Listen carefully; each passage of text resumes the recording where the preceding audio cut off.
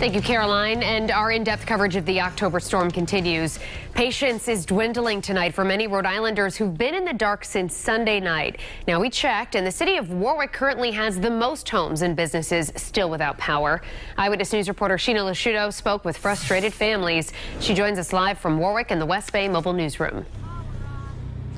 As you can see, parts of town do have power, but many are still in the dark. I spoke with families just 2 blocks from where I'm standing, and they're patiently waiting for their lights to come on.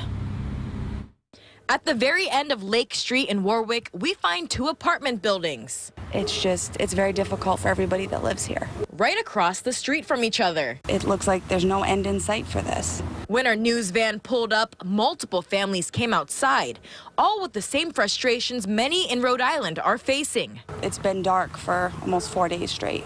However, in this neighborhood, it's stepping outside that brings hope and anger all at once. Our whole street has power, and just these 2 apartment buildings don't.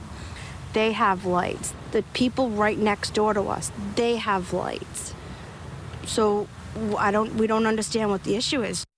A spokesperson with National Grid tells me that 2 power lines feed this specific neighborhood, and one may be running while the other is still being worked on. The families tell me while they understand it may take time, they have worries of their own. My husband's on life alert, and I said to them, if there's an emergency, how am I supposed to get out or anything? I was recently in the hospital and had problems breathing.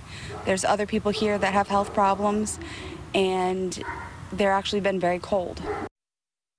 And a spokesperson with the power company tells me that those 2 apartments should have power by late tomorrow night. I'm also told that there are multiple crews in the area working as hard as they can. Reporting live in Warwick tonight, I'm Shiina LoSciuto, Eyewitness News.